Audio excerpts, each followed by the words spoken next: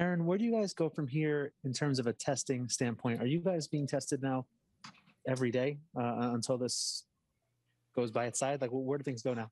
I don't know, actually, Brendan. I don't know if I'm sure we will be tested tomorrow morning. I'll go find out like what time we're tested in the morning. If we have, more rapid tests, there's all kinds of different tests. Obviously we're taking, we did our saliva this morning that we'll get back tomorrow. I would imagine we'd have another one, possibly some PCRs again tomorrow, but I don't know exactly what we're doing tomorrow.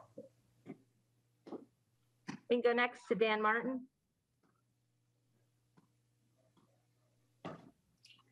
Aaron, when we talked to Garrett before the game, he mentioned it was kind of a fluid situation, obviously, because you're waiting on tests, and Judge talked about the team voting to whether to play or not.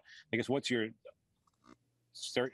attitude going into tomorrow? Like, are you confident you're going to be able to play a game, and just how does that impact your preparation and just having that mindset going into a day where you're not quite sure what's going on? Yeah, we're preparing. Media, the press box will close at 11:50. 11:50. You guys got to kick off.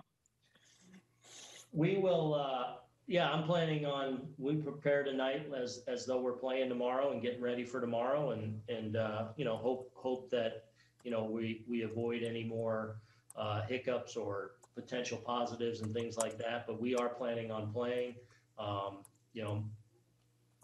Major League Baseball is, and their doctors are advising us, and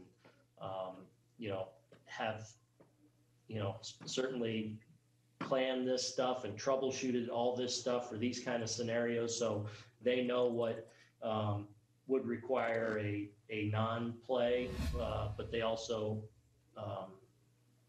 were very confident today that we could and should play, and the players I think got together and were at ease, once we had a handle on everything.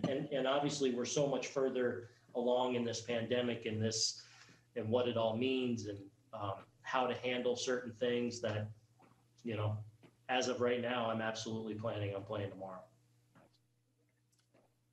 We can go to Marley Rivera.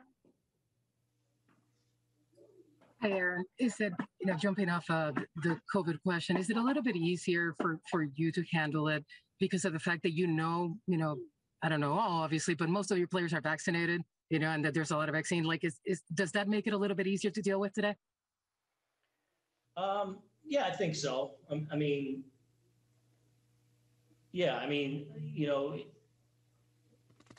don't want to say I'm not concerned, because certainly I am. And we don't want, more staff members, more coaches, more players, anyone in our traveling party getting this. But we also feel like,